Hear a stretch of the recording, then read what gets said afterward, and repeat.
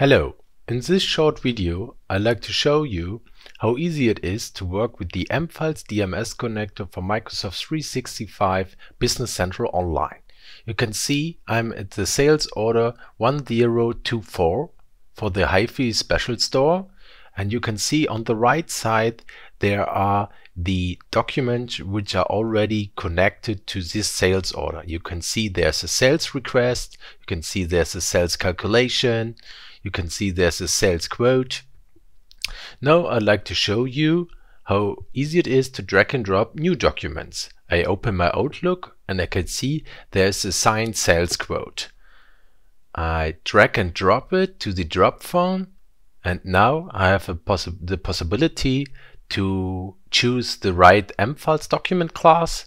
I choose sales order, and now my document will be uploaded as a sales order.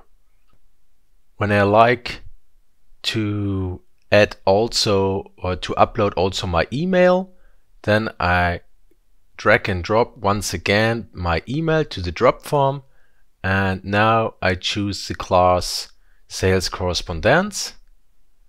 And now I have the possibility to add further metadata like keywords. This time I add PC, for example. And now my email will be uploaded as a sales correspondence.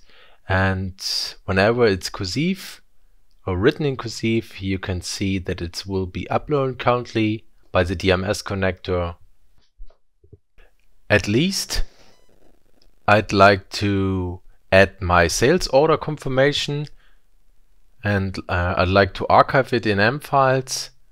To do this, I click on Release, and now my sales order confirmation will be automatically archived in mFiles with the relevant metadata.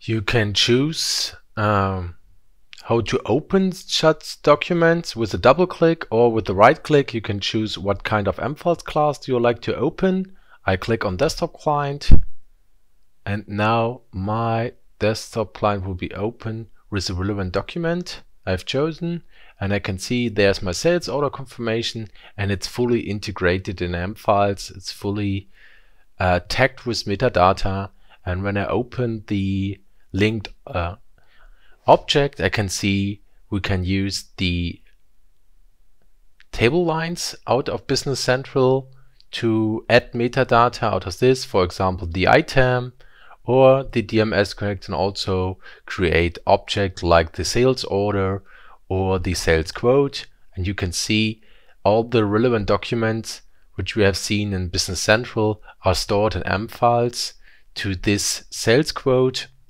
I can see the order, correspondence, quote, the request, and I can see the relevant document to the sales order. Now it's fully archived, it's fully integrated, and I can work with them in mFiles, and I can see these documents in Business Central. I hope that this video helps you to understand how easy it is to work with the DMS connector for Microsoft 365 Business Central Online.